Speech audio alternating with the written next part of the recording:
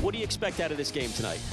I expect Chase Sugar to go out there and really just start with a good tempo, attack hitters, let his defense work for him, and I expect the offense to put up some runs.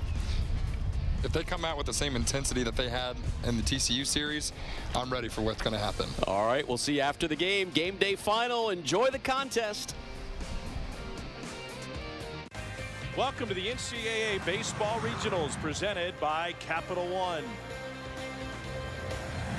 Under the lights at Dish Falk Field for the second game of this Austin Regional, the Texas Southern Tigers look for their first ever win against the Longhorns, number 13 national seed in this year's NCAA tournament.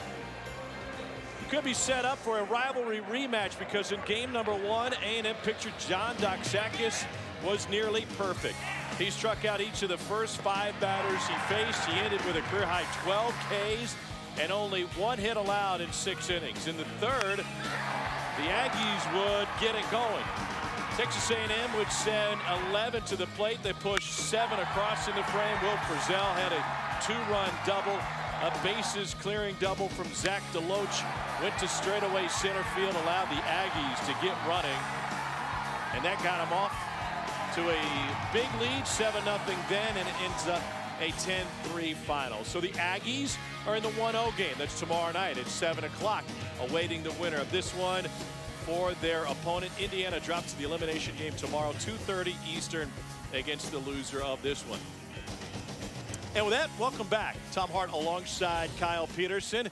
This is a Texas team that's been riding a roller coaster all season long. 9-9 to start this year, and a very tough out-of-conference schedule. They finally got it going. They got it going in large part thanks to a superstar. They got an All-American at second base, and I'm not sure if they thought that Cody Clemens would be this good coming into the season, but the reality is he's been the best second baseman in the entire country. The Big 12 Player of the Year, Golden Spike semifinalist. Honestly, if you can earn it, Cody Clemens essentially has up to this point top 20 in the country in home runs, slugging percentage, and total bases. 19 home runs on the season for Clemens, and they've come at really big spots. He walked TCU off in a game that Texas had to have to make sure they could go on and win the Big 12 regular season. He's also fielded .984 at second base. I mean, Clemens has really been the do-everything guy in the middle of this Texas lineup. One of the main reasons why Texas is hosting this week. They're undefeated against Texas Southern, a perfect 10-0. If they get to 11-0, it'll be a Longhorn Aggie rematch. First pitch is next.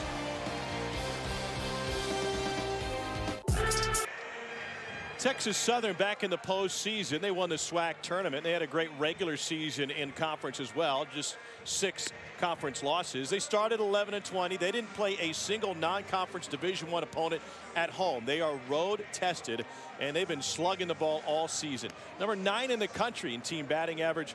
Cameron Dukes is the SWAC player and hitter of the year. He's nearly hitting 400, and he's got 30 stolen bases. This is a team that loves to run, and they'll put a lot of pressure on Texas catcher DJ Petrinsky.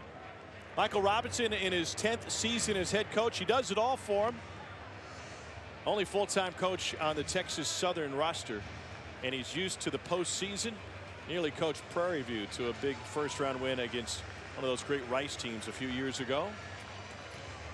They've been on the road in the postseason. A&M 2 years ago, LSU last year. They should be used to this stage. Chase Sugar is as well, former closer. Now a starter. He's getting the call in this one because they think he can go at least twice this weekend. Here's a scouting report. Stuff's good. Fastball slider combo into the low 90s. I think tonight, especially against the Texas Southern team that really loves to run, control the pace and embrace the environment for Sugar. When he gets into trouble is when he puts guys on base. The stuff is plenty good to get outs when it's in the zone. So here's Cameron Dukes in the leadoff spot. One of the best batting averages in all of college baseball.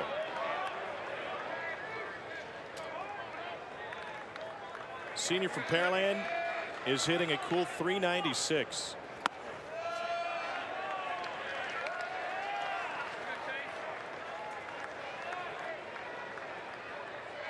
.39 runs driven in. He's got 30 bags on the year. And he laces one into the seats. 117 stolen bases for Texas Southern.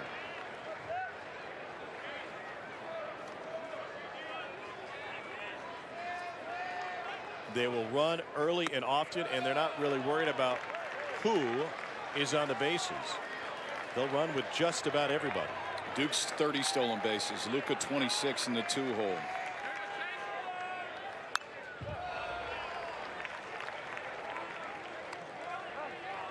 It's easy to run when you can get on base.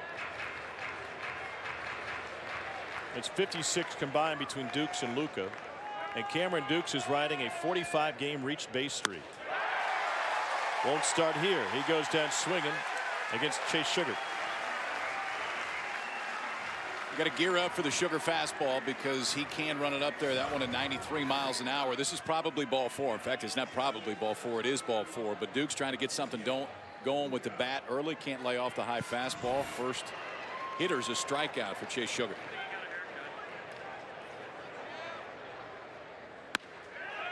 Gaudencio Luca at the plate now for Texas Southern. Senior from Mountain View, California. He's hit safely in 15 in a row.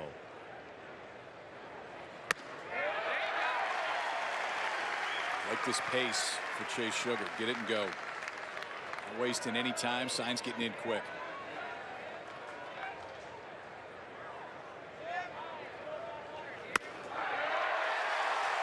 Back-to-back Ks. Good morning, good afternoon, good night. First pitch fastball, second pitch breaking ball. Then Sugar just sticks a 4-seamer on the outside part of the plate. Great look from right behind home plate. DJ Petrinsky went and got it, probably brought it back over. Luka didn't necessarily like it, but 2 quick strikeouts for Sugar to start this one. Christian Sanchez now swings at the first, fly to right. Duke Ellis has it. That was a quick opening frame work by Chase Sugar. Former closers acting like it. Just 11 pitches. Here's a look at the batting order put together by David Pierce, Big 12 Coach of the Year, who's reached the NCAA postseason in all 7 seasons as a college head coach. Second year here at Texas. 3 lefties at the top of the batting order, including David Hamilton, who's got great speed. So you got Hamilton, who's among Texas all-time leaders in stolen bases in the 1 hole, and Cody Clemens, who's among all-time home run leaders in the 3 spot.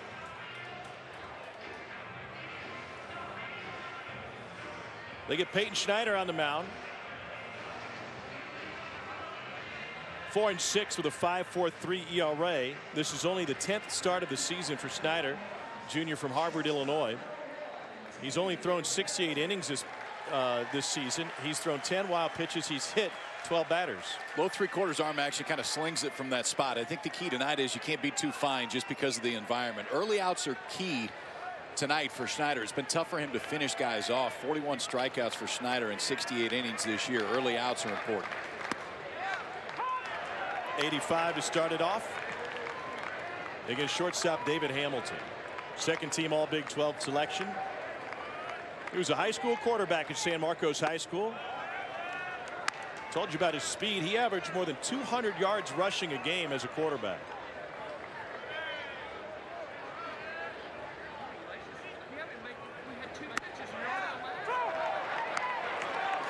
Hamilton is sophomore. This is still a young Texas team, but a lot of the sophomores got extended playing time last year in David Pierce's first season as the head coach. It's inside that time. 2-2, maybe overthrew the fastball.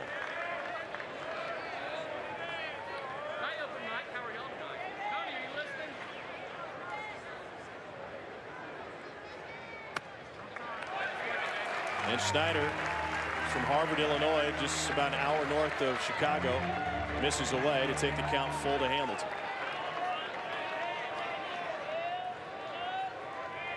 The payoff. Ripped to the right side, but right at Gaudencio Luca.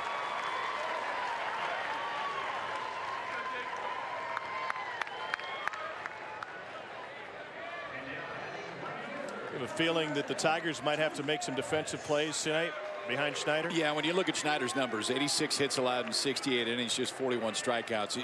It tells you that contact is probably going to happen. So for Texas Southern to really have a chance tonight, I think they're going to need a few outs like that. Sliced into left field. Down one hop, eats up Ryan Diaz.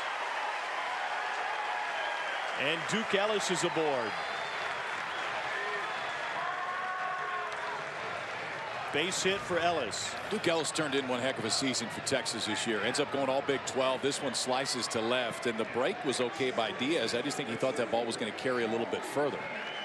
Goes down to one knee. Shouldn't have lost it in anything this time of the night. Well, lucky he kept that one in front of him. That goes all the way to the wall. Ellis is absolutely standing on third base, and that might not, he might not have stopped there. So Cody Clemens, Big 12 leader in home runs with 19 of them. And the Big 12 Player of the Year steps to the plate.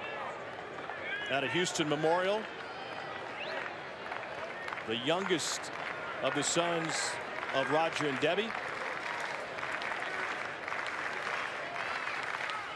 8th in the Big 12 in batting average as well, with a .341 mark.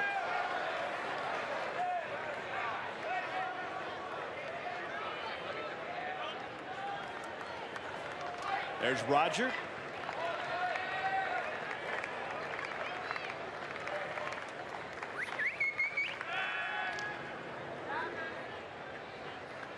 Cody's looking to improve on his postseason numbers for last year. He only went 1 for 19 in the Long Beach Regional for Texas. Longhorns won each of their first 2 games but couldn't finish it off. Popped him up. Diaz riding the wind over the shoulder. 2 down.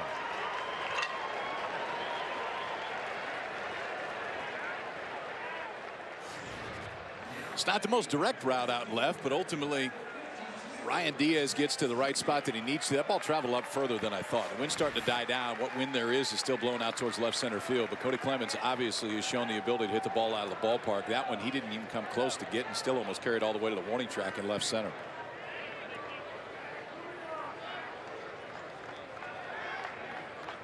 One on, 2 out for Zach Zubia, one of a handful of Longhorns bothered by a virus this week. David Pierce wasn't sure that Zubia and some of the others would be able to play tonight. Snap throw to first. Ricky Urbano showing off his arm. Texas Southern, who's without their regular catcher, Blake Hicks, ruled ineligible after playing in the SWAC tournament.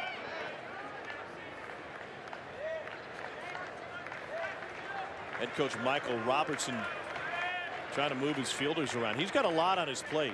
He's the only full-time coach on the staff. Lost assistants in the offseason. Replaced them with graduate assistants and student managers. So he coaches third. He handles the fielding. He handles the pitching. He handles just about everything except for throwing BP. He's trying to move Diaz around. 3-0.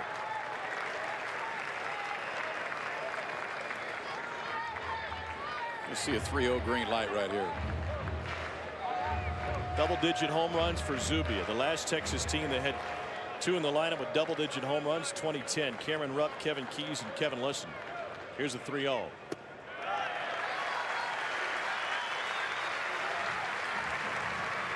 Four-pitch walk.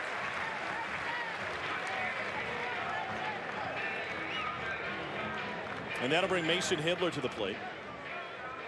Even the outs for Schneider have been loud outs tonight.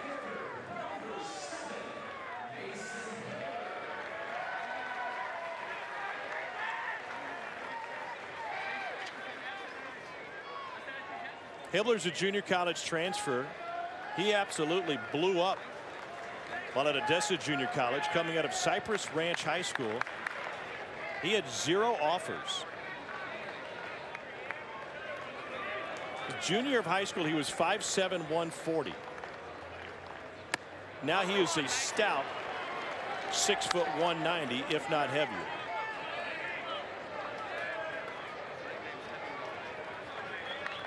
Said he grew into his body and he grew into his baseball skills thanks to repetition. The junior college level, they play both fall and spring game schedules. He fouls one straight back. He's on that one. Yeah, that is the one thing. You go to the junior college level, there's not as many rules when it comes to games played, and ultimately probably get more reps. Hibbler able to grow at that level has been a big part of this Texas club. He went into his freshman year with only a couple of home runs in the last weekend. They're out of things. One of the assistant coaches said, I've got advice for you. Just try to hit the ball over the fence. He had 4 home runs that weekend. Ended up with 10 home runs his sophomore year. He said, I didn't know what it was like because I didn't have the body to hit home runs. That's coaching right there. Hey, kid, just hit it over the fence. Hit it far as you can. And he hits a laser that ends up in the glove of Tony LeBlanc. 3 hard hit balls, but nothing to show for it. Longhorns strand a pair in the first.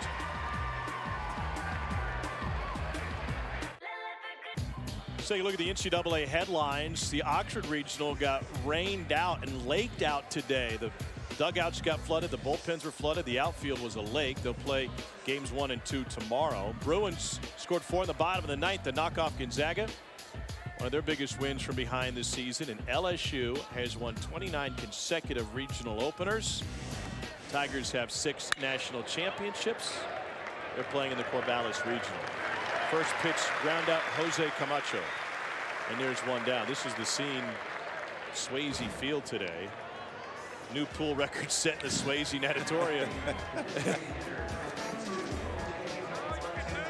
Textbook butterfly right there. Yes.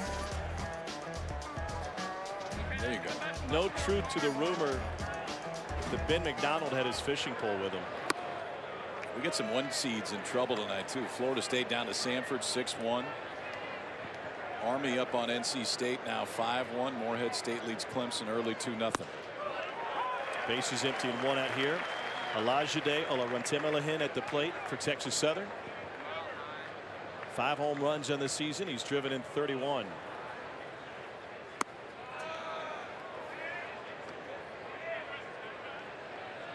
At a Garland High School, had a good SWAC tournament. 6 for 17 at the plate. Can't find Sugar. It's fastball 2-2. One of the reasons David Pierce has decided to go with Chase Sugar today is that he thinks that he'll have the arm to bounce back and throw on Sunday, or if it goes 7 games, on Monday. And he could either do that, he says, in a starting role or out of the bullpen. He's retired the first 5 tonight, and he has 3 strikeouts. Well, I think the other thing that David Pierce is hoping for is some early runs. If you get Texas Southern down 5, 6, 7-0 early, maybe you can pull Sugar after 5 innings. He's been really efficient so far. Keep that pitch count down, gives you a better chance to bring it back later on in this tournament. And the first pitch fastball misses upstairs to Keanu Van Kuren. Junior from Las Vegas.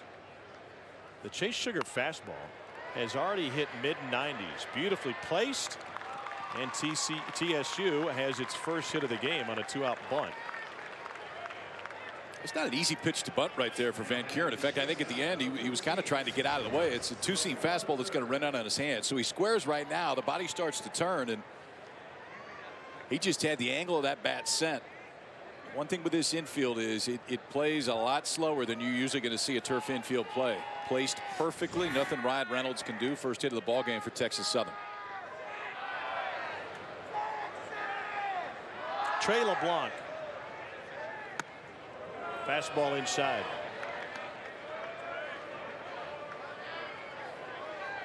At a Mesquite High School. First name Horace, goes by Trey.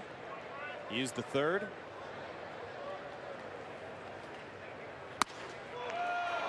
.92 upstairs. Chase Sugar was pitching in the Cape League this summer. His head coach there was longtime North Carolina head coach Mike Roberts. A couple of guys left. Noah Davis and Justin Hoover were in the starting rotation for his Cape League team. They left early. And he reached out to David Pierce and said, hey, man, I think I might start. If I start here, maybe you could use me as a starter. And Pierce's response was kind of like, yeah, it's the summer. Sure, see what you can do. And then he made the full transition to a starter once he got back to Texas. But really, they've needed him to fill that role. There's one blemish for this Texas ball club this year. It's been the inconsistency of the starters. Runner goes. And it's a stolen base for Van Kuren, his 11th and 14 tries. 118th stolen base for Texas Southern this season. We talked to Michael Robertson, Texas Southern head coach, yesterday. He essentially said our guys have the green light. Every once in a while I may hold them up, but for the most part, if they can get a jump, I want them to go. It's one reason where when Texas Southern's on the base pass, it causes everybody to play faster in that Texas uniform, because you know there's always a chance they're going to be off and running. He doesn't necessarily identify them by green light, yellow light, red light, but they've got movers, gamers, ballers, and shakers. He said the movers are the guys that get the motor going for the whole team. That would be like Dukes and Luka. Maybe Van Kuren would fit that mode. And the shakers are the guys that have the big bats. Who are the last guys? Shakers. Movers, gamers, ballers, shakers. Gamers, ballers, shakers. I don't. What would you be? I think there'd have been a fifth. I don't think I fit any of those. Full count to LeBlanc. To short. Here's David Hamilton. Texas, the best fielding team in the Big 12 this season, and Sugar works his way around a hit.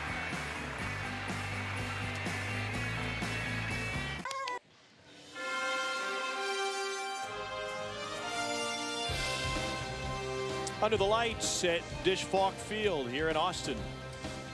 Game 2 of the Austin Super Regional. Great crowd on hand. First host for Texas since 2011. For the last 10 seasons, one of the lowest RPIs to host. A&M is the 3 seed, and they actually have the best RPI of the bunch here. Aggies with a commanding 10-3 win over Indiana in game number 1. Here's Ryan Reynolds, sophomore from Monroe, Louisiana.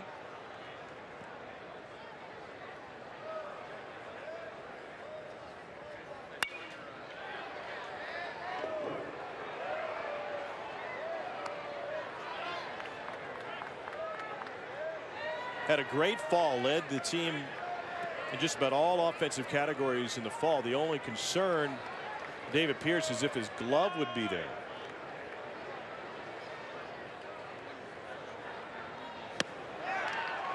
Goes down swinging. That was nasty from Schneider, his first K.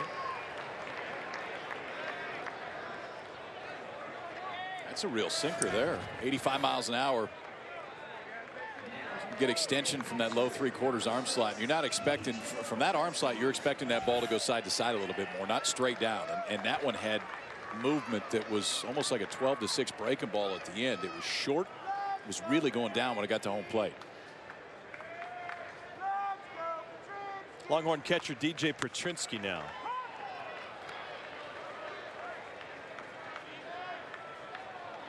Junior from Magnolia, Texas. At a West High School, then Hill Junior College. Originally committed to Alabama.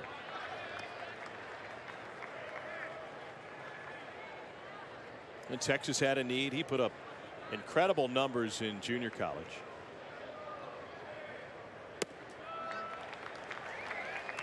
Longhorns are glad he's here, because he's turned into a very good defensive and offensive catcher. 6 home runs for Petrinsky over the course of the season.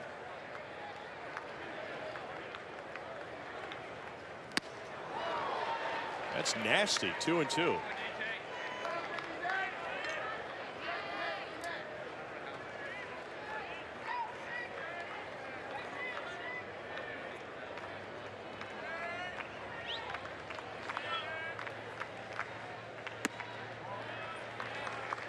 Ball comes out of Peyton Schneider's hand like a wiffle ball at times.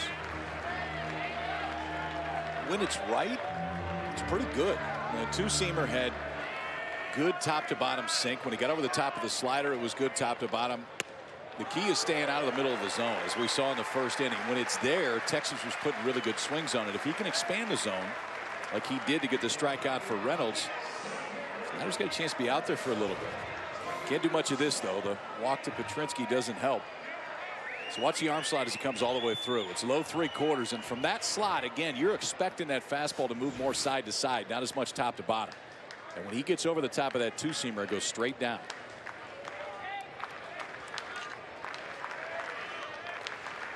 This is center fielder Tate Shaw.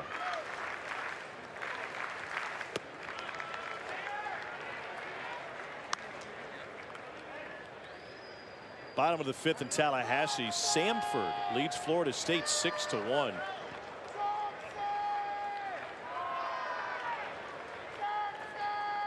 Shaw 239 in the season, but the numbers jump against righties. 285. Mark Buchanan, home plate umpire, gave that one inside. 1-1. Shaw, 4th-year junior out of Austin Westlake. Did not have a hit in the Big 12 tournament. It was 2 in barbecue for the Longhorns in Oklahoma City.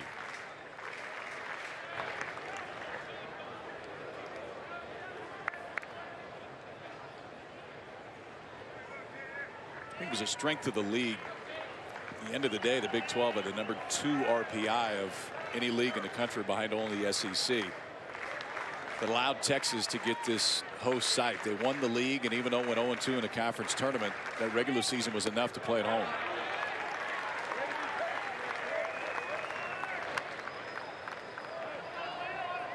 See if you get action here. Petrinsky, not a great runner. Shaw handles the bat pretty well. 2-1. You think you're going to get something to hit? Shaded up the middle. Trey LeBlanc, the shortstop, is almost directly behind second base. Into left center. Dukes over to get it. Petrinsky will be stopped at 3rd. And Texas has runners at the corners with 1 out in the 2nd.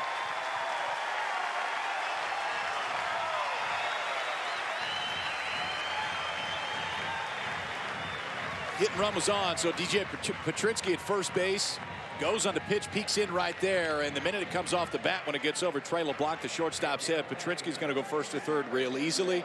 Good, simple approach by Shaw. You're facing a 2-seam guy. It's going to move away from you a little bit. Stayed on it, served it to left center. Horns in business here in the 2nd. Two-way player Jake McKenzie at the plate now. Super senior from Dallas. Throw it away. Petrinsky will jog home, and the Longhorns strike first on a throwing error by Peyton Schneider.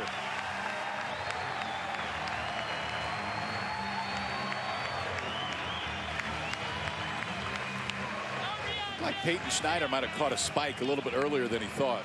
Goes all the way back, and you can see that spike kind of catches on the top of the mound, and when it happens, he just airmails it right there, and you can see lets up. I think at that point he's just trying to flip it over, knows he has no chance to pick the base runner off. Shaw was going to be back easily, but the minute that it gets past Kristen Sanchez, the first baseman, Petrinsky scores easily, and the Horns strike first.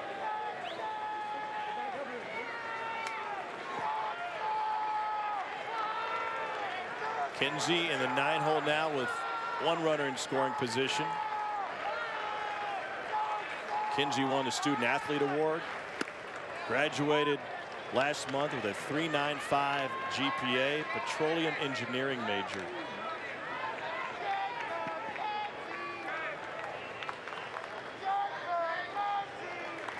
Had a game earlier this season where he played all 9 positions. And he laces this one through the left side.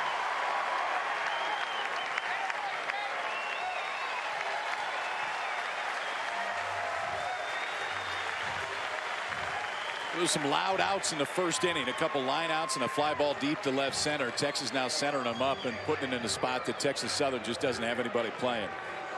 The 1-out walk to Petrinsky got things started. Now back-to-back singles by Tate Shaw and Jake McKenzie.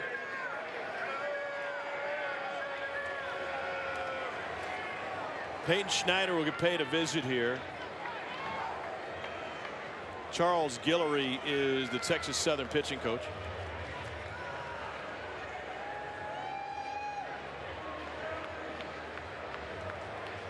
What can the message be here?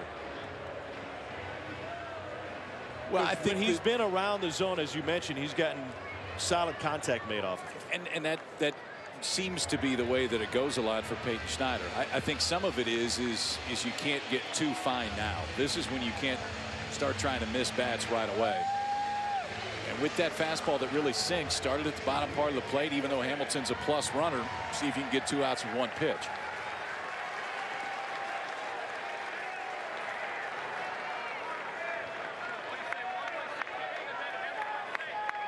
Texas Southern has turned only 34 double plays this season. To put that in perspective, Texas has turned 63 of them.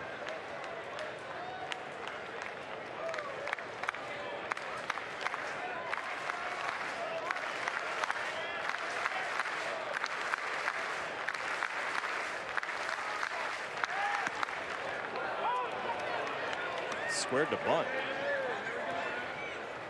Could have been a safety, could have been Hamilton doing it on his own. He absolutely has that game. He can put it down and is the fastest runner on this Texas squad. First to Texas with 27 stolen bases since Drew Stubbs had 28 in 04.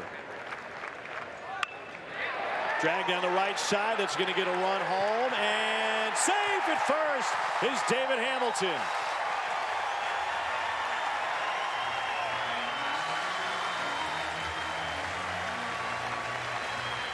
He can run now. He can really run, and speed never slumps. And when Hamilton takes it with him like that, he's already quicker out of the box. You know right there, if you're Schneider, you got no chance of the guy at home plate. Shortened up when he got to first base, and the speed of Hamilton is enough. That'll go as an infield single and an RBI, and Texas now with 2 runs and still in business with the middle of the order coming up.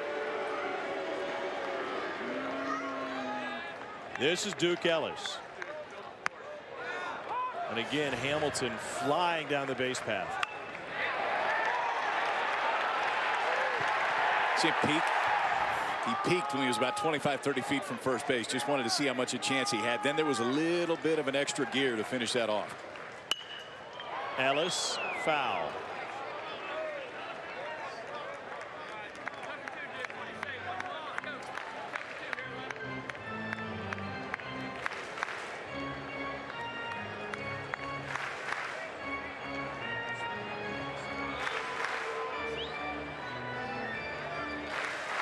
Duke Ellis, first team all Big 12 outfielder. .358 against righties, just .215 against lefties coming in.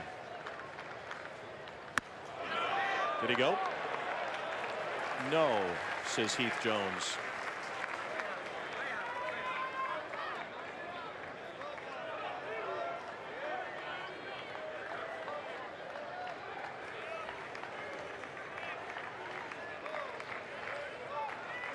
Ellis singled to left his first time up.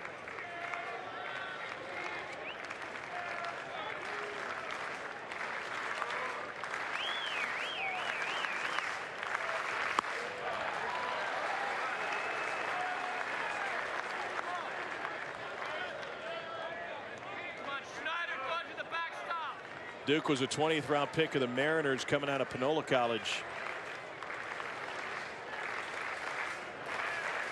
Here's the 2-2. Change speeds on him. Second strikeout for Peyton Schneider. 2 down, and here's Cody Clemens.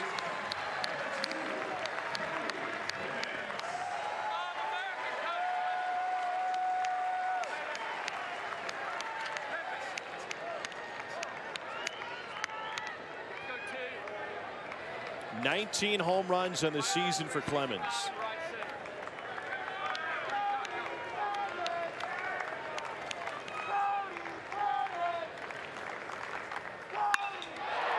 Line drive handled there by LeBlanc to the right side of the infield. And the Longhorns push 2 across, but they leave 1 on. Peyton Schneider dodging bullets in the second, including that one.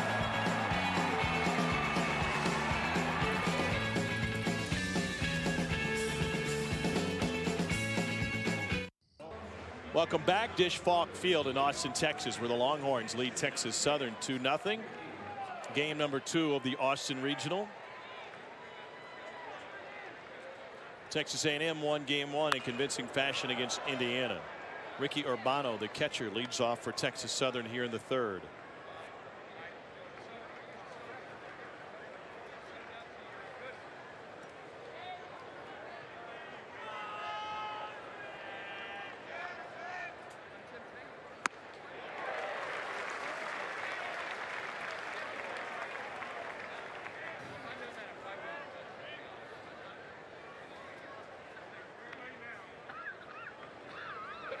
Urbano from Spring, Texas, by way of Blackhawk College. The Texas Southern team that played a whale of a non-conference schedule, and Urbano against the Big 12 and SEC was 3 for 21.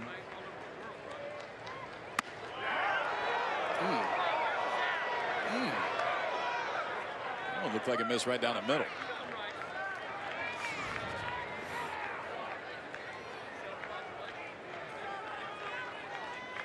Maybe up, if anything.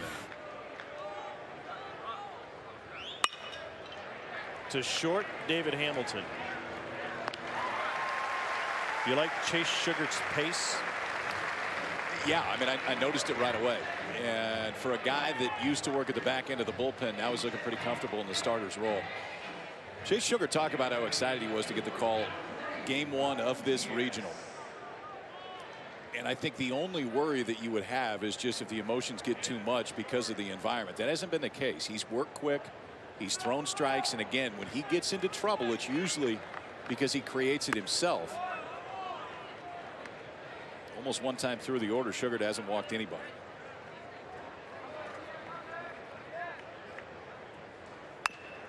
In terms of creating the issues himself, one of the things that Chase said was difficult for him transitioning to a starter's role was having the focus and the energy early in games. He said, when I talked to him yesterday, he said, I don't imagine that's going to be a problem under the lights tonight. The point being, when he's a closer, the adrenaline is there and he relishes the big moment coming in games with the game on the line. He was having a hard time replicating that as a starter this season.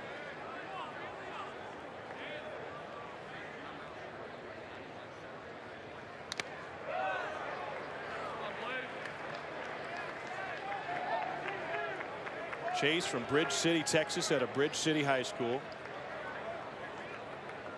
Threw a complete game against TCU in his last start.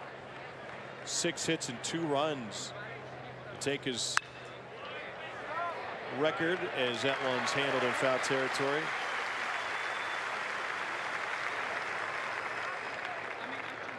To 9-8 career-wise. 2 down. First time through the order, 8-9 first pitch strikes for Chase Sugar. So he's been efficient and he's filled up the zone early.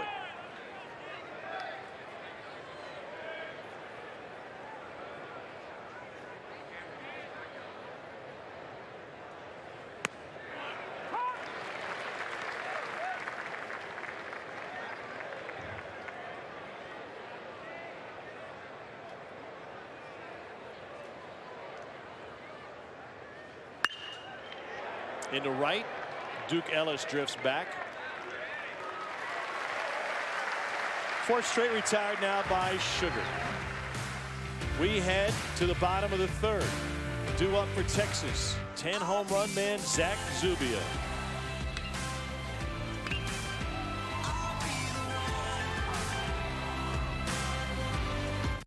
Welcome. You're watching the NCAA Baseball Regionals presented by Capital One. Tom Hart alongside Kyle Peterson, our fantastic LHN crew here tonight from Dish Falk Field. Longhorns lead 2-0 in the bottom of the 3rd. And a win here tonight for Texas would set the stage for Texas A&M showdown tomorrow night on the winner's side. Zach Zubia punches it through the left side. He's aboard to start the 3rd inning. First leadoff batter to reach for Texas tonight. North Carolina State in trouble in the Raleigh Regional. Army trying to finish them off. Army's got a 5-1 lead in the 9th.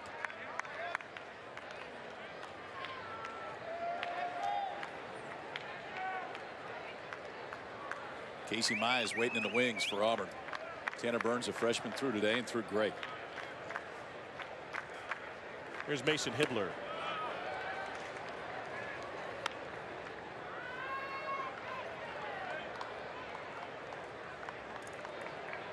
Early in the season, David Pierce was raving about Hibbler's ability to get deep into accounts. That's when Hibbler was in the 2-hole. Well, then they realized that Hibbler had a little bit more pop than they originally thought. They moved him down to the 5 spot. Talking with Mason about it yesterday, he said, when I was in the 2-hole, I always had a job to do. And I was good at doing that, but I always had a job and a responsibility. In the 5-hole, I could just swing.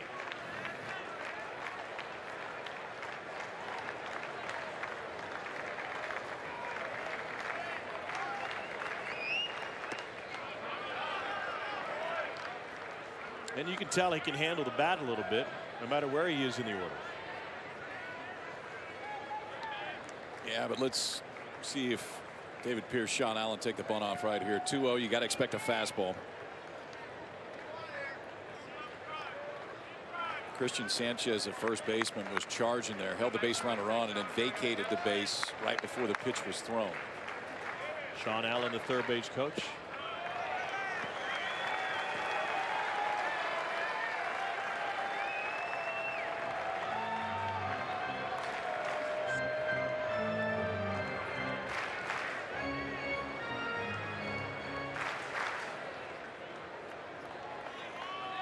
Augie Garrido's number 16, the decal on the front of Sean Allen's helmet.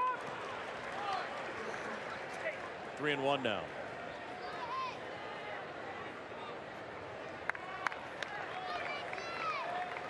Talking with Cody Clemens yesterday about how Texas turned this season around after a 9-9 start. He said, well, Coach Pearce insisted that we just had to do the little things, take each at bat one at a time, each inning one at a time, just win the innings and move on from there. And as he was talking about it, and we've got a balk. It's going to put Zuby at second. I thought he stepped off here. I'm with you. I thought he stepped off before he went to make the move to first. If you just jump turn and do that, it's a balk every time. But watch the right foot. That's the key. Does it step off the backside of the rubber before he does anything? I thought it did from here. It's like in the middle. I mean, they're going to bring him back. Got to make sure that you step off the backside and don't initiate it by a jump right there, because I think that could have been called either way. They're going to send a base runner, Zuby, back to first base. In the end, I think it's a right call, but it's a little bit closer than you would like it to be if you're going to do that. You step off very deliberately and turn to first base. Never have to throw it. That was close.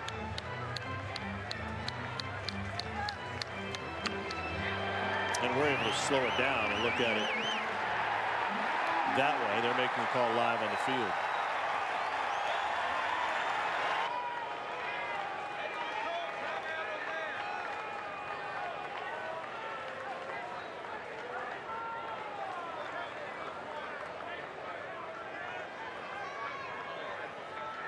That was out, by the way, Brad. 3-1 to Hibbler.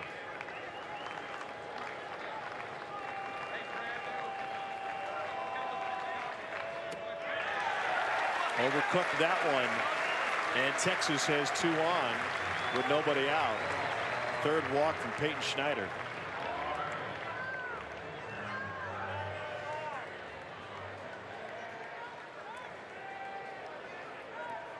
For more coverage of the Division I baseball regionals and interactive brackets, go online to ncaa.com.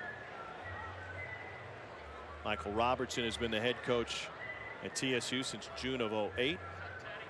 Prior to that at Prairie View. The NCAA tournament with Prairie View in 2006. Nearly beat Rice on a Friday night at Reckling Park in a 1 versus 4 matchup.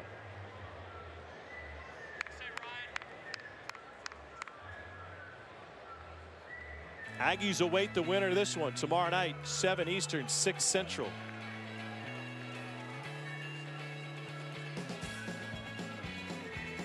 Indiana waits in the elimination game.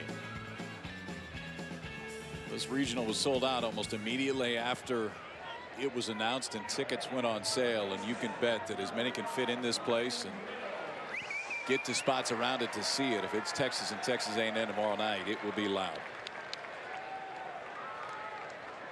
Ryan Reynolds will square early.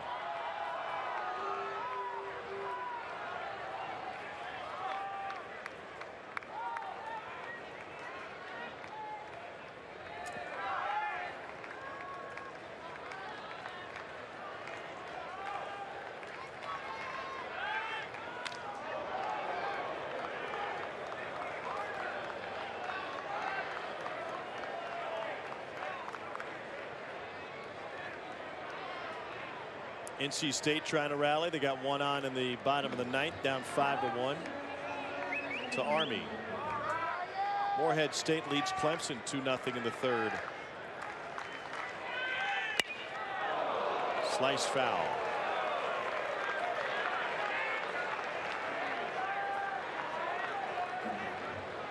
Well, speaking of upsets, this is a Texas Southern team that back in the day got a win against the defending national champs. You go back to 2004.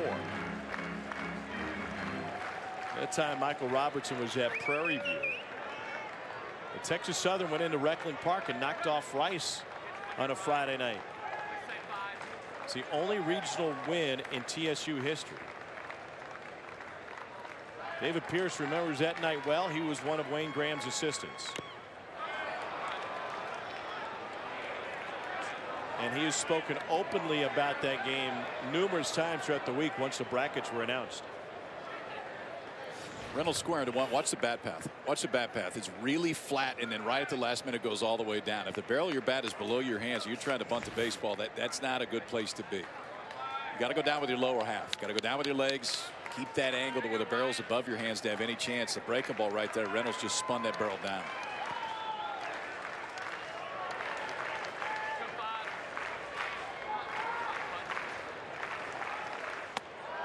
Still had the bunt on with 2 strikes. I don't like it here. Okay with it early. You're trying to push 2 more guys up into scoring position, but right here against a guy in Schneider that isn't really swing and miss stuff. Reynolds not able to get it down before. I think you free him up right here.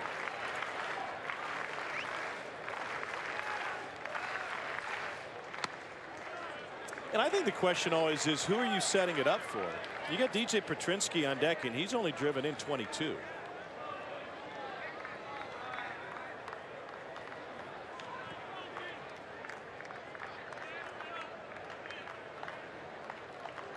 Petrinsky has been struggling with runners in scoring position, especially over the last couple of weeks. Just 1 for his last 17 in that stat. Strike 3 call. Third strikeout for Peyton Schneider.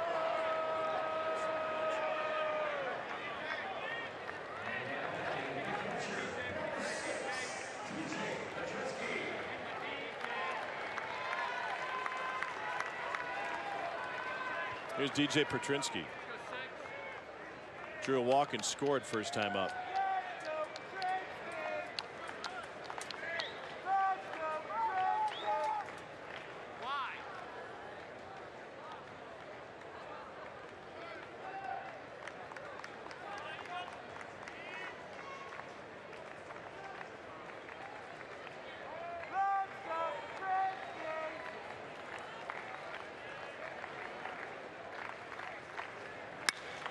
Belted deep left field. This one will leave the yard in a hurry.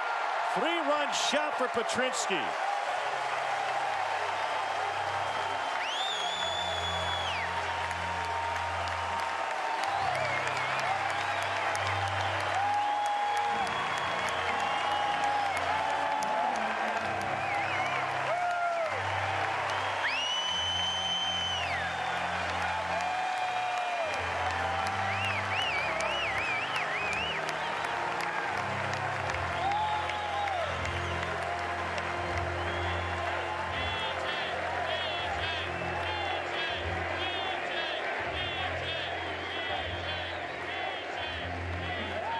Curtain call after a 3-run jack, his 7th of the year.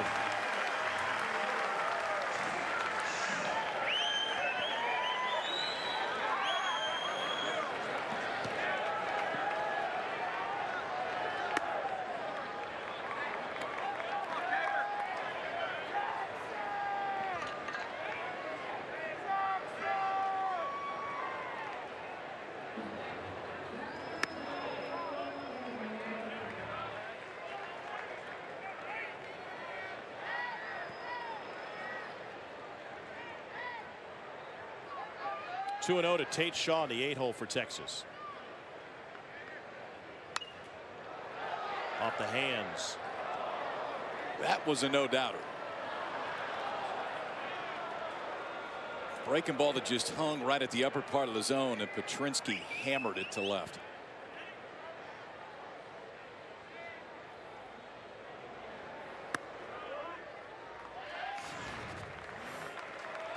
So after the strikeout, DJ Petrinsky doesn't waste any time. You can see the glove. Ricky Urbano, the catcher, was trying to have that one down on the outside corner of the plate, and it just hung right down the middle. Petrinsky made him pay. Now Tate Shaw works a 3-1 walk. Only the 3rd home run allowed by Schneider this year. That didn't exactly sneak out. You can move the walls anywhere. That still would have been gone.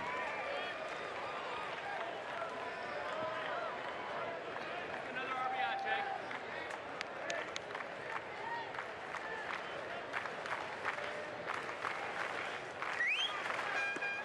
Runner goes. Pitch was in the dirt. Should be batter interference. It will be. And the batter is out. Jake McKenzie fell across home plate and impeded Ricky Urbano's throw. They will return Tate Shaw to first. That'll be the 2nd out of the inning. It goes 2 unassisted. Yeah, this is going to get an argument, and immediately got it from Sean Allen. Now David Pierce out right now. I think the question, which is right in this, is pitch location and the natural movement of the swing right here. It's a hit and run. Jake McKenzie's trying to protect Tate Shaw. So even if you don't make contact here, he's trying to swing, keep Urbano back long enough so he can't make the throw. David Pierce's argument is it's a slider down and away. What do you want him to do? You're going to go after the pitch, and on that, when your natural move, if you're going after, it's going to take you a little bit out over home plate. I think it's a legitimate argument. Slider down and away. Well, it doesn't matter where the pitch is. You can't end up in the opposite batter's box when a catcher is trying to throw to second. I understand your point. Okay, but it watch, is natural, but it doesn't have to be Do you think this intentional. impedes it? Do you think this impedes it? Absolutely. If you, I don't. I really don't. He came all the way over the plate. Now, remember, it doesn't have to be intentional. No, So your you're point right. of chasing the No, pitch. You make it does not have to be intentional. You're right. You're right. And you also don't have to make contact. No, you don't. And he didn't make contact. All I know is this: if you're the third base coach and you're the head coach, that one gets you fired up. Sure, understood. It's understandable to make the call. I don't think it's a no-brainer for sure. However, we have seen plenty batter interference calls where a batter is on home plate. He went all the way across home plate. I disagree. He's far enough in front of him, and he goes down right away to get out of him. The move there was not to try to get in front of him. And I understand your point to where it doesn't have to be intentional. That's key. I disagree with the call.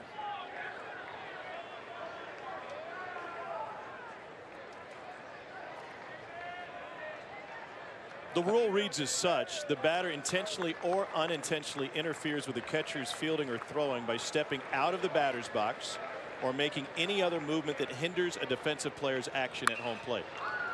And the key being out of the batter's box. Under the glove of LeBlanc, his 14th error of the season. Which he was clearly out of the box. He was clearly out of the box. This is where speed can get you. And you force the other side to play a lot faster. We talk about Texas Southern when they get on the base pass and it forces a defense to play a little bit quicker. David Hamilton does that when he's standing at home plate. Trey LeBlanc's the shortstop, and he knows who's running. They've already seen Hamilton get down the line once in this ball game. That time tried to speed up a play, and the ball just zipped right under his glove.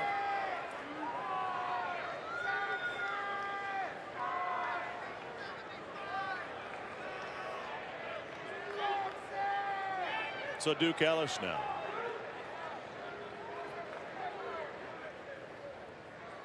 Ellis is 1 for 2 with a strikeout.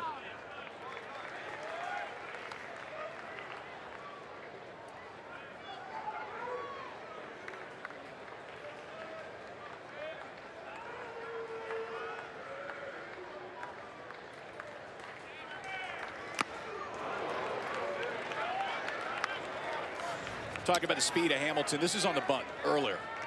The time is in the upper left-hand corner. Folks, that is flying. 3.55 down to first base is big league elite caliber speed. Major leaguers, from a scouting standpoint, grade on a 20 to 80 scale. 80 is as good as you'll see as the major league level. That's an 80 runner right there.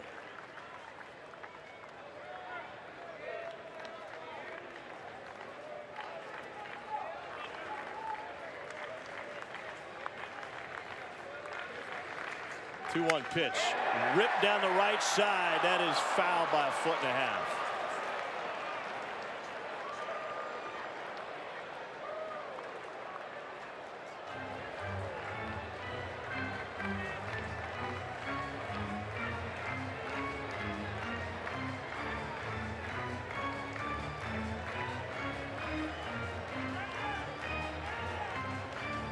Peyton Schneider has thrown 25 pitches this inning.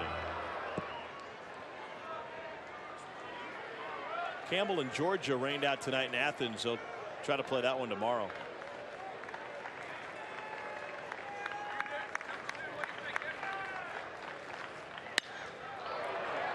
Fouled the opposite way.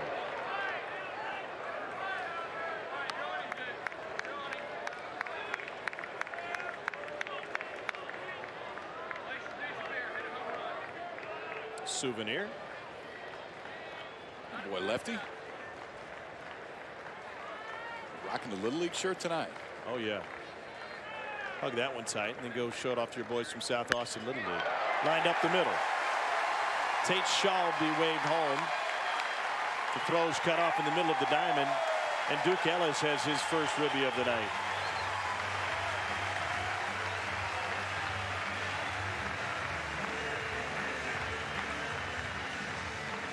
Two-hit night for Duke Ellis, and he will wear you out from left to left center. This time shoots one right back up the middle. First hit of the day was to left, this time back up the middle, and that'll be it for Peyton Schneider.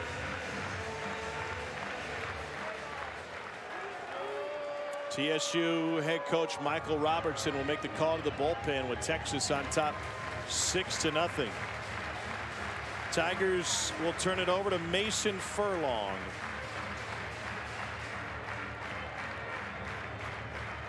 For a farm. Welcome back to Omaha. Yeah, let's do it, man. Let's do this. That one is gonna go. A grand slam. And it's caught. Oh, no way. That's filthy. They'll come home with it. Boom! And they dogpile at the mound. College World Series starts June 16th. Texas has dogpiled 6 times. They did it back-to-back in 1949 and 50. The first of some powers that put together consecutive national championship seasons. And the only question is, can Florida do it? They were #1 with the bullet all season. They stumbled late in the year and lost 6 of their previous 7 going into today. And they came from behind to knock off Columbia. Chase Sugar, the Texas starting pitcher, is getting loose down the right field line trying to stay warm. It's a good problem to have. Sugar's been great so far. 3 innings, giving up just 1 hit. Mason Furlong making his 16th appearance of the season, a gaudy ERA, and they go left on left to Clemens. Talking with Cody Clemens yesterday, he said, you know, the one pitch I never see, I don't see left on left changeups very often, if ever. It's interesting. There's not too many guys will throw them. We talk about this a fair amount. You don't see right on right changeups as much. You don't see left on left changeups as much. I think it's a mistake. Well, the one exception, if you're good and you got it, was Bubic at Sanford, who threw a lot of them. Absolutely. But for most guys, they're afraid to throw it because that movement's going to bring it back into the barrel. The reality is that comment is meaningful because you can get guys out. They're just not used to seeing it. Movement there. And from the knees, throw to third, and everybody's safe in a double steal. Hamilton's 29th of the season, and Ellis behind him picks up his 14th.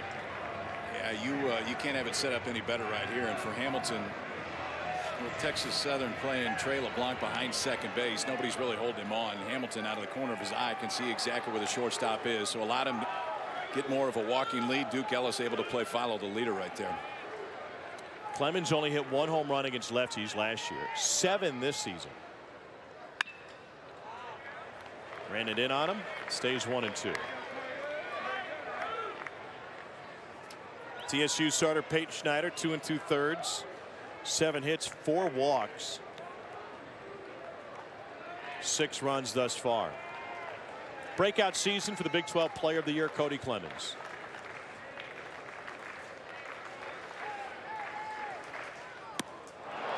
And he goes down swinging with 2 on, but the Longhorns send 9 to the plate in the 3rd.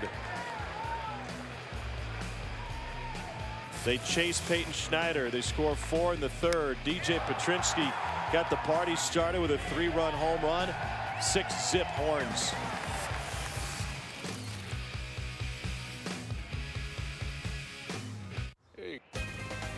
ESPN networks bring you every game on the road to Omaha, starting with regional coverage on ESPN2, ESPNU, SEC Network, Longhorn Network, and ESPN3. Whip-around coverage is also available through ESPN3.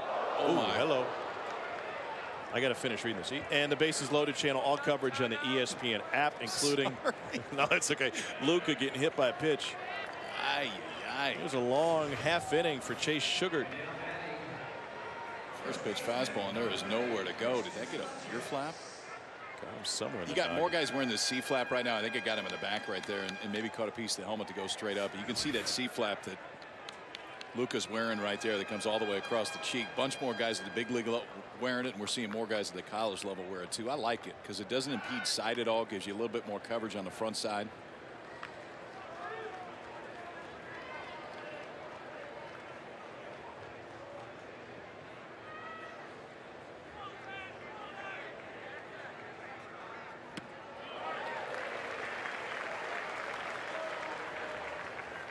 Been a wild ride for Chase Sugar.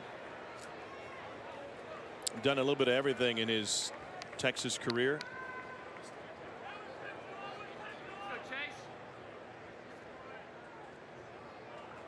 And while pitching for the Cotuit Kettleers in the Cape Cod League, he decided to take a stab at starting, and he carried that over into this season. He said there are 2 people he really leaned on. Of course, his coaching staff, but also his uncle, Ronnie Sugar, was a pitcher at junior college in Tyler, Texas. And when he was talking with his uncle about it and some of the frustrations that he had moving into the rotation, his uncle and his coaching staff were giving him the same advice. He said, I thought that was a really great sign because those 2 parties don't really interact. And when he said just be you and do what you do as a closer, and my coaching staff was saying the same things, I had great trust. 3, 6, 3 double play. Play the game, Jake McKenzie. This is why it's so important when you're holding guys on first base to take a real, almost a secondary lead like a base runner does. Watch McKenzie come off. So it's 2 hops. And that allows him to field the ball in the middle of his body. Then there's plenty of time to make the throw. Watch Hamilton come across the bag, too. So we're going to get out almost to the cut of what would be the grass, fields it, creates a little bit more space when he goes to the infield side to make the throw, and then plenty of time to get back. That's as good as you can play it at first base. 4th in the country in double plays, now is 64. Lead the Big 12 in fielding percentage and errors. This is Jose Camacho.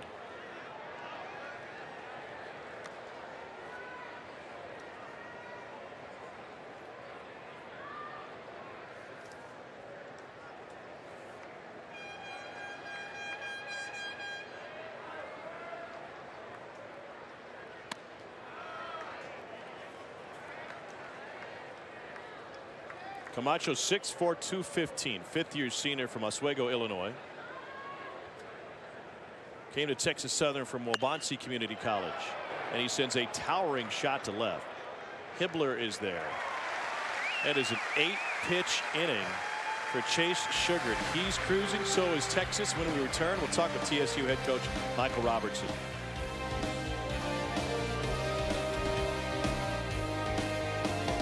Head coach Michael Robertson with us now. Coach, you guys didn't play a single non-conference home game against a Division I opponent. How did all those road games get you prepared for this Austin Regional? I thought it did a lot for us. Definitely we battle tested. This ball club has been through more adverse conditions than probably any other ball club in the nation. Hey, we make no excuses. We just have to do the best we can, what we have to work with. And our guys really have done a tremendous job this year. Michael, facing Chase Sugar tonight, he's been pretty solid so far for Texas. From your standpoint, what do your hitters need to do to spin this right now? Well, just really to take a deep breath and stay in the present moment, and just be who we are, Somebody have to get us going. We're more of a team that kind of, feed off of Cameron Duke. So I thought that was big in the first inning that we didn't get him on base. And we just got to stay, keep some positive energy and stay motivated and try to get going here. Coach, thanks for your time. We appreciate it. Thank you. Head coach Michael Robertson of Texas Southern. We're talking about the non-conference scheduling for Texas Southern. There's a similarity to be drawn between what they're doing in the baseball field and what they're doing with basketball. Mike Davis is a head basketball coach at TSU. Remember Mike took Indiana to the national championship game? Texas Southern this year opened their season with a 13-game road trip. They went Gonzaga, Washington State, Oregon, Baylor, Wyoming, Syracuse, TCU, Clemson, Kansas, Ohio State, and on and on and on. They started the season 0-13. Yet at that time, Patrick Ewing's Georgetown team was undefeated, and Texas Southern had a better RPI than Georgetown. And what they do on the basketball side, in many ways, is financially driven, but it's the same effect on the baseball side because they know they're not getting into the NCAA tournament unless they win the SWAC tournament, whether it's basketball, baseball, or anything like that. First 16 this year for the baseball side on the road. Played Missouri State twice, at Houston in the midweek, at Kansas for 3, at Southern, and at OU. Ended up playing a single game at Mississippi State. Single game at Baylor, faced this Texas club at Tulane. I mean, you're playing some ball clubs there.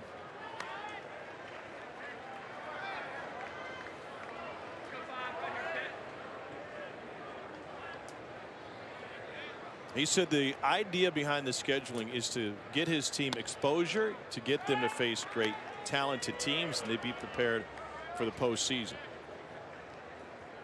The only 2 non-conference home games came against Huston-Tillotson, and that's not even Division I. Their ballpark seats about 200. And Cameron Dukes was talking about that yesterday with the media here at their media availability. So this will be a different stage for him.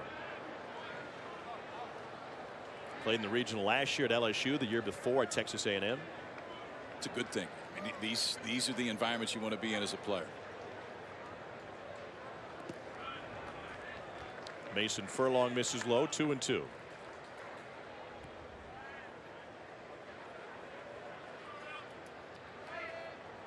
Cameron Dukes, the SWAC player of the year, the SWAC hitter of the year.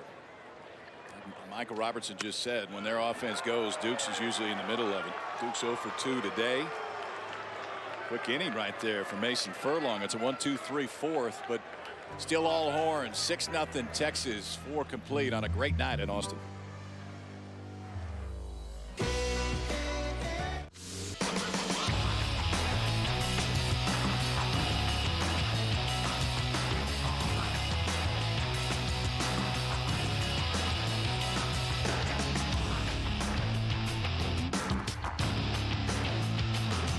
Game number 2 of the Austin Regional.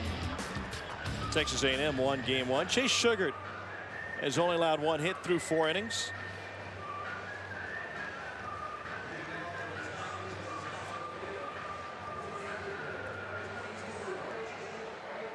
(6-0) Longhorns, top of the 5th. O.J. Runtimalahin will come to the plate now for Texas Southern. He's 0 for 1 of the strikeout.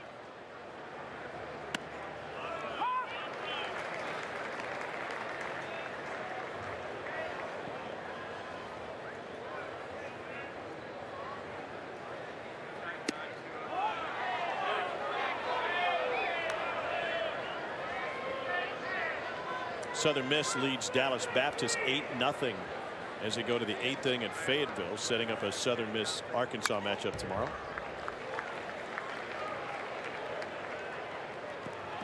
A lot of home teams have finally made the adjustment where they're putting the host team in the first game of the day in the regional to avoid any weather issues. May not be as good for the crowds, but it's smart for the home team, and as the host you have that right. Well, it can give you a huge advantage. Look at Athens today. You get the first game in, but you don't get the second game in, you're going to have to play a doubleheader the next day. That and playing the 4 seed to open, I think, are the 2 biggest advantages that any home 1 seed has in this tournament. Weather this weekend will be hot in Austin.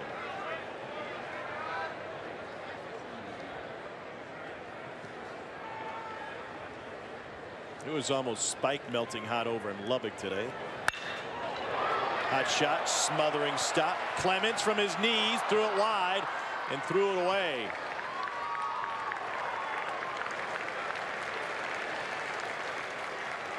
Ola Runtimalahan will reach to start the 5th.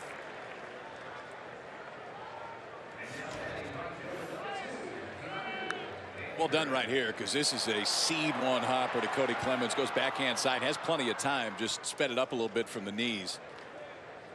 Ola Runtimalahan can get down the baseline a little bit, force Cody Clemens to go a little bit quicker than he wanted to. Horace LeBlanc III, known as Trey, 0 for 1.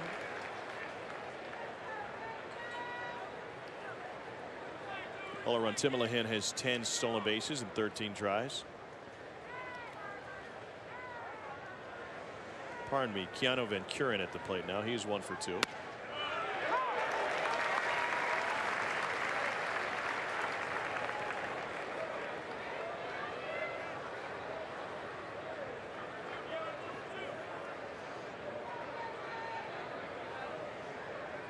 TSU with 2 hits tonight. Neither one of them has left the infield. And Keanu Van Kuren punched out. 4th K for Sugar. Good idea. DJ Petrinsky moves all the way on the outside part of the plate, kind of splits that outside black. Like I like a catcher to do that in an 0-2 count. You don't have to move all the way off the plate. Split the outside black. If you miss a little bit off, that's just fine. At times Sugar gets a called strike for his 4th strikeout of the day. All the Sugar strikeouts today are on fastballs. Runner goes, strike, and a strike. Petrinsky put it on the money. Coming into this one, DJ Petrinsky had thrown out 23 of 54 base stealers over the course of the year, and he got a good one to throw right here. Fastball on the outside part, so it's much easier to make that transfer already on the glove side. All Cody Clemens has to do is wait for the base runner to slide right into that glove. And a breaking ball in for a strike now. I was thinking about this earlier. So Petrinsky's thrown out 43% on the season. And he knows the Texas Southern is going to try and run. And for a catcher who has great pride, well, no chance to run anymore. Punch out, back-to-back Ks to go with the caught stealing. Middle of the 5th in Austin, 6-0 Texas. We'll speak with the head horn, David Pierce, after this.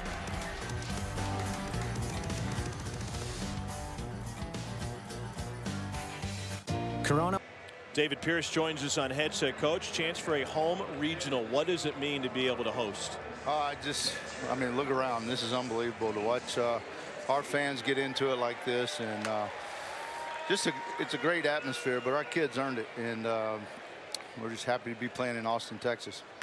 David, we were talking about this in the break. This is as efficient as I've seen Chase Sugar, either out of the bullpen or in the starting role. From your standpoint, what's made him that good so far today? Well, he's really attacked with his fastball, and then as he's got some swing and misses, he's been able to really hit with the slider now. He's building more and more confidence with his breaking ball. One more for you real quick. Right. Given the score, and if you add on right here, does it change the approach for Sugar moving forward, knowing this thing could go 3 or 4 days? I just hate to think that this early. I mean, we just got to keep tacking on and see what happens from there. Coach, thanks for your time. We appreciate it. Okay. I think he answered that question in the affirmative, because if Texas can get up, say 10-0, and you could hold on to that arm for Sunday, which was the plan, either to bring him out of the bullpen or use him in a different way, maybe even Monday night in a Game 7, you've got to consider it, right? I mean, that's why he's in this role to begin with. Yeah, I think more realistically, it's Monday, and you figure out, can you bring him in for 3 outs, 6 outs if you absolutely need him? I don't think you're quite there yet. I mean, I think you got to look up and see a few more runs on the board to get comfortable enough to do it. The key right now for Sugar is he's been very efficient. I mean, he's right between 11 or 12 pitches an inning.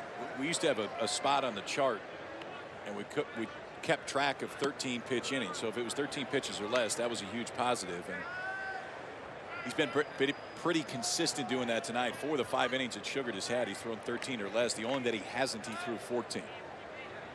Got help from a double play in the 4th, part of an 8-pitch inning. Well, the other aspect of that obviously is the trust that you have in your bullpen, and not only to be effective but also to cover some innings.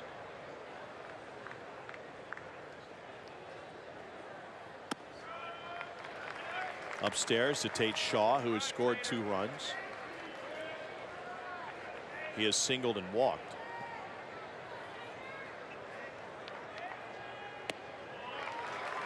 And he draws his 2nd walk of the game.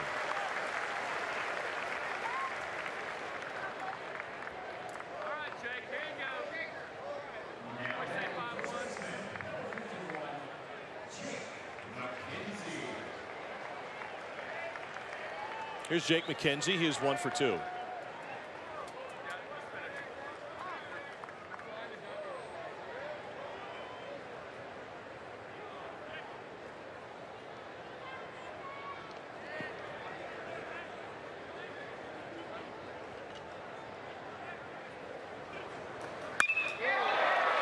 Line to center. Off the logo. 2 on with 1 out. And that'll take us back to the top of the order and the speedy David Hamilton.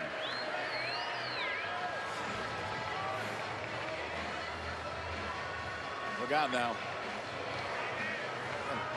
Excuse me, McKenzie swinging a bat like he has tonight out of the 9-hole. That lengthens this Longhorns lineup pretty significantly. Single back in the 2nd. Single in the 5th. Bottom half of this order has been on base 7 of 9 times in the 7, 8, 9 slot tonight.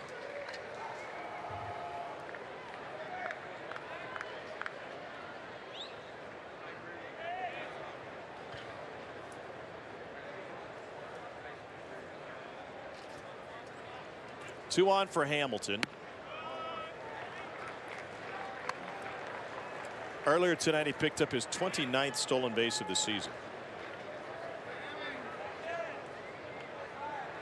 Buster Olney had a great article on ESPN.com this week, and it was essentially that with the demise of the bunt and the stolen base and the hit and run at the major league level, managers don't have anything to do anymore. They post a lineup. They rarely call pitch outs. Yeah. They rarely call for a stolen base. I read that, and I think in game, I think he's right. But I still think that the most important role of a manager or a head coach is more the mental side. Of making sure you're talking to all 25 guys and that all 25 guys are right. Knowing when you need to go to somebody and when you need to stay away. Knowing when you need to look somebody in the eye and challenge them, or when you got to go up and put your arm around them. That's the role that a head coach or a manager is always going to have to fill, regardless of what analytics plays during the course of the game.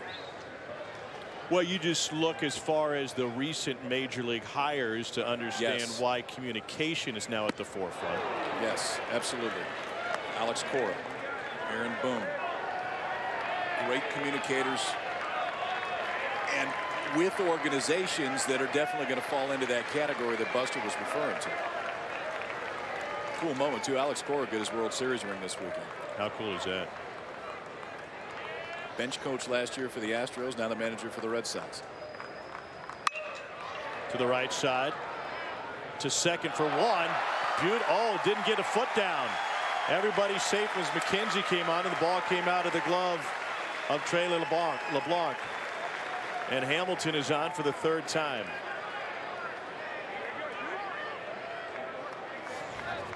Wenencio Luca is the second baseman, and on this one, all you're trying to do is make sure that you get 1 out, but it's the throw that takes Trey LeBlanc right into the path of Jake McKenzie, the base runner. You know the slide's coming. So you know there's a chance you're going to get taken out. Probably one there, even with the speed of Hamilton. The baseball's taking you towards first base. You want to make sure you get 1 out right there. Texas Southern not able to get anybody out. Now you're facing the heart of this Texas lineup with the bases loaded.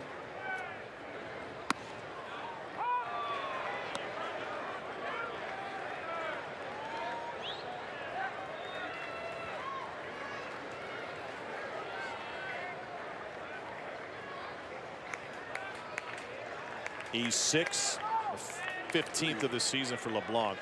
That's a tough E6. Throw takes you the other side of the bag, and you get a base runner getting on you.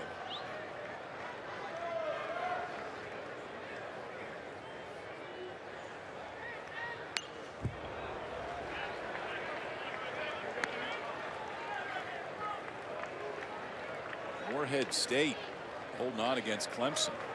2-1 the top of the 6th. Clemson second in the country in home runs. Morehead State's top 5. That's a battle of 2 clubs that can put runs on the board in a hurry. Seth Beers hit one tonight for Clemson. Chase the breaking ball. There's a big out. 2 down now. Big out and a big strikeout right there too, because with bases loaded, 1 out, you're trying to keep that ball from being put in play. It's a big strikeout for Mason Furlong. Now you get this guy. Big 12 player of the year, 19 home runs on the year for Cody Clemens, 0 for 3 so far tonight.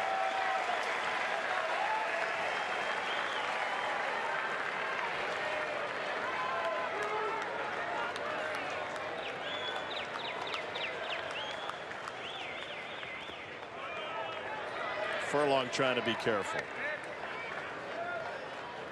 2 grand slams in the season for Clemens. You heard David Pierce talk about his pitching plan for Chase Sugar. Not comfortable taking him out with a 6-0 lead. One big swing could change that. It could help Texas preserve one of its key arms for the weekend.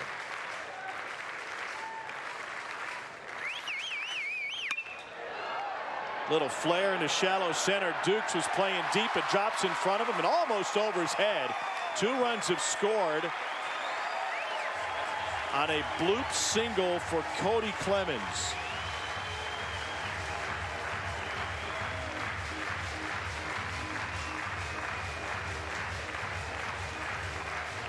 He'll take it. Absolutely. Plates 2 more. Cody Clemens now 20 RBIs, hitting with the bases loaded this year. Fastball looked like it got in on his hands a little bit. You can see the action out in center field too. Cameron Dukes, you got to play deep because of the power that Clemens has, but with the size of that swing, you expect that that ball's going to travel a little bit more. Sometimes the sound will tip it off to where you know it doesn't get all barrel and you can break in. But Dukes had to wait for a few counts right there just to make sure that ball wasn't get over his head. Ends up dropping in front. Texas adds 2 more. Runners at first and third for Zach Zubia. Careful here. This guy can hit it to the tennis courts.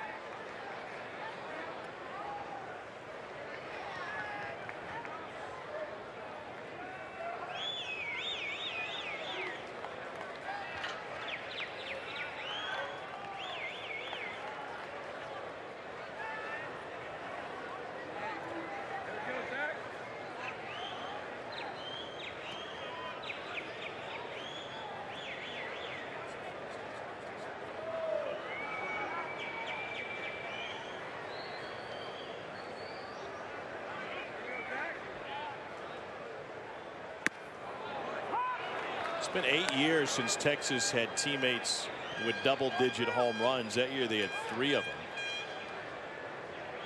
including Cameron Rupp. Talking with David Pierce early in the season and referencing Zach Zubia's power, called it ridiculous, but he just needs to learn to lay off some of the borderline pitches.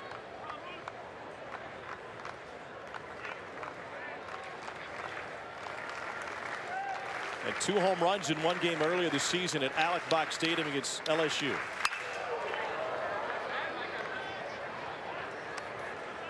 It's light tower power, and everywhere that Zubia goes, he's got the best raw power on the club. That includes a Northwoods League. What did he hit, like 27? 22 was a record for home runs in 1 season. Probably sent a few woodchucks scrambling, I think.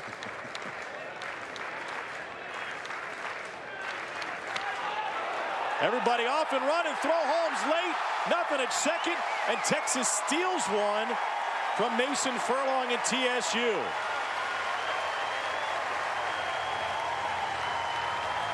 Speed doesn't slump. And Hamilton has the best speed in the entire field. So you can do some things at third base when you're facing a left-hander that you can't against a right-hander because he can't see you. So watch the movement of Hamilton right there. Before anybody knows what's going on, Hamilton has home base stolen. You're not going to do that against a right-hander. The rider's going to see it. You're going to run right in his face. He can step off. There's a lot better chance he can throw you out. But against the lefty, that's a total field play, and Hamilton's on his own. If he gets the jump he wants, he's off. He took 3 or 4 steps before Mason Furlong knew what was going on the mound. Now remember, earlier in this at bat, Furlong threw over to try to pick off Cody Clemens or keep him close, and Clemens only has 4 stolen bases on the season. So Cody, acting as the decoy there, bought Hamilton some time.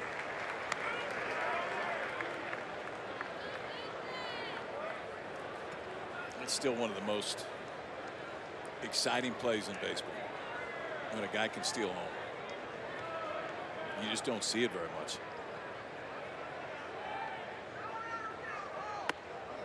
Full count.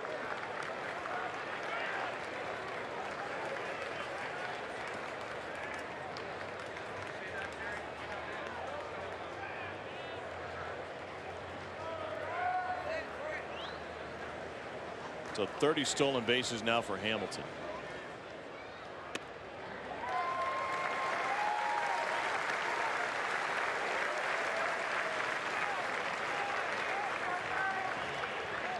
Two on for Mason Hibbler.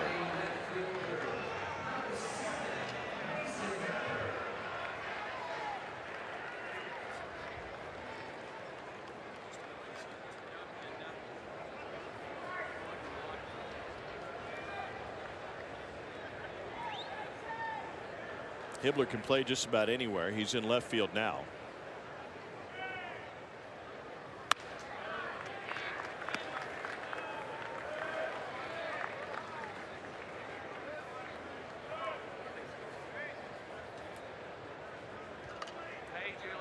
At some point this series, we're going to see one of Mason's junior college teammates. Pitch is in there for a strike.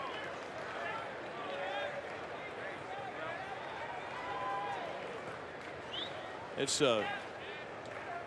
junior reliever Mateo Boki. They were both at Odessa Junior College, and the reason Boki is here is when Hibbler showed up, the coaching staff said, hey,